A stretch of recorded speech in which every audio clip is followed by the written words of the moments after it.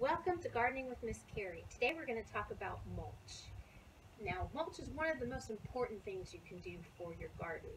The most important thing is to make sure that the soil in your garden is rich with nutrients, and mulch is one way to make sure that happens. You never want exposed soil. So in this garden bed, you have lots of exposed soil. So we want to figure out what kind of mulch is going to work best in this garden. Now I want to be able to feed the soil, and so I'm going to want it to be some sort of organic mulch, and this video is going to show you lots of different types of organic mulch. The organic mulch that I've picked for this particular bed is bark. And the great thing about any organic mulch is that it creates, when you put it down, it creates a home for millions of billions of microorganisms that are going to feed your soil. Those beneficial microorganisms, when I say microorganisms, it means that they're so small you have to have a microscope to be able to see them. But they're there, and they're feeding your soil, they're feeding your plants, and they are eating up all of the different organisms that are actually harmful for your soil. So it's important to have them there. And another thing that mulch does, besides creating a home for all those beneficial microorganisms, is it acts, when you layer soil with it, it almost acts like a lid on top of the soil to keep the moisture in, and the heat isn't as easily able to get to the soil to make that moisture evaporate out. Think about when you're boiling a pot of water and you put the lid on and you can see all this steam get caught as water droplets on top of that lid. Soil is kind of acting as that lid. Mulch is acting as that lid. But it's also not so compacted. Compact is when it's really pressed together. It's not so compacted that it doesn't also allow airflow, because remember, we also want lots of airflow. And that's why when you use, if you really want to suppress that airflow, you can use a thick layer of grass clippings or anything that's really going to get really compacted if you want to stifle weeds in that area, because without any airflow, you're not going to be able to have your plants. Another way to do that, besides if you don't have a plethora of grass clippings to put down, is you can use newspaper. Most newspapers now use a beneficial type of ink that's not going to harm your soil. That's an important one to make sure of. Monterey County Weekly uses a soy ink, so it's not going to harm your soil.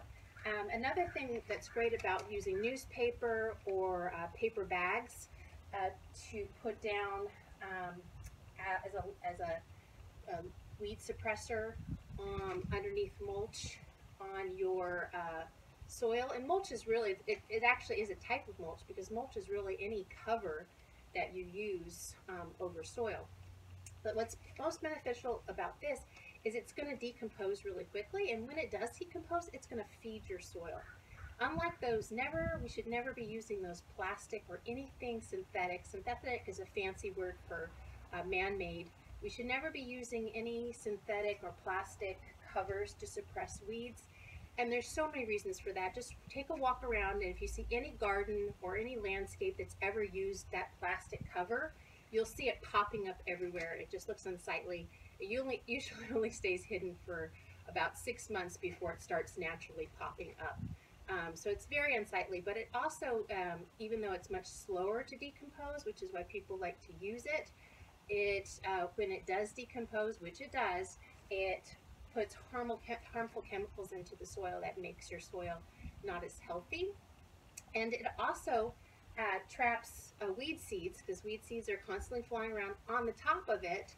So it's not going to suppress your weeds for very long anyway, because weed seeds are just going to go on top of it and grow up on top of it. So you might as well use something that is going to decompose and just make it part of your annual gardening, to make sure that you put another layer down if you want that weed suppression. But newspaper is great for this. I just take a layer I have some plants here. I'm just going to put them around the plants because I want those to grow. But I don't want any plants to grow around in these other areas for right now. So I just put a layer of newspaper down, and then I cover it with about 2 to 4 inches of mulch, whatever mulch I choose. You don't want to do more than 4 inches because then you're not going to get that nice airflow. In this case, the newspaper is going to also stop some of that airflow, but I'm fine with that because I don't want anything growing in here anyway. But especially if you're going around a tree, you want to make sure that you only have 4 inches of mulch because that tree is going to need lots of airflow to be healthy. And if you have too much mulch because you really want to make sure you're getting rid of all those weeds, you're also going to make it so that the airflow that the rest of your plants need is greatly limited. So you want to strike that balance. So I am going to put about 2 to 3 inches, 4 inches, and I just pour it in that, and then I spread it around. You can't even tell that that newspaper is there. And now I've got that nice home for the microorganisms. It's going to decompose and make my soil healthy. It's going to make it so I have to water this a lot less because it's holding in that moisture, and it's suppressing all of the weeds. I'm not going to get a bunch of weeds I have to pull out. When the weed seeds blow on top of this mulch, they're not going to be very strong, so they're going to be super easy to pull out. And the other great thing about mulch is it makes your landscaping look really finished and polished and really nice.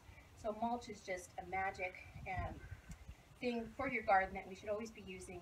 And here are some other types of mulches for you.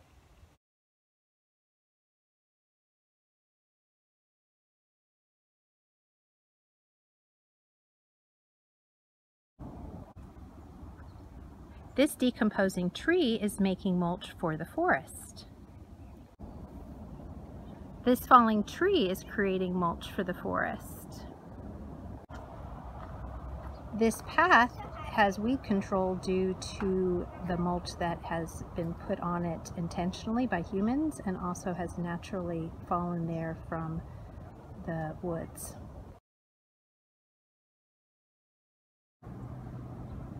This herb is overgrowing in the school garden, so what I'm going to do is trim it back, and I can use its cuttings for mulch where there's bare soil in my own yard. Leaves make an excellent mulch, and they are free of charge, courtesy of Mother Nature. They break down very, very nicely, as you can see, and provide a lot of nourishment for the soil. Here at Chautauqua Hall, they have a lot of bare earth. If these leaves weren't here, there'd be a lot of bare soil. If they're smart, they'll leave these leaves to decompose just where they're at to nourish the earth and conserve water for their garden. The pine needles that are falling from these trees become a mulch that keeps unwanted plants from growing in this area. Also, the large trees are blocking sun, which makes it so that the grass and other vegetation has a harder time growing. Grass is a common ground cover, but because it takes up so much water and fertilizer to maintain, it typically isn't considered an environmentally friendly option. It's often used as a ground cover, but as you can see, it turns into a mess and starts choking out everything else. So it is a very poor choice. This tree, it has ivy almost going all the way up it. But that is why ivy needs to be in a container and not allowed to spread wild because it can choke out.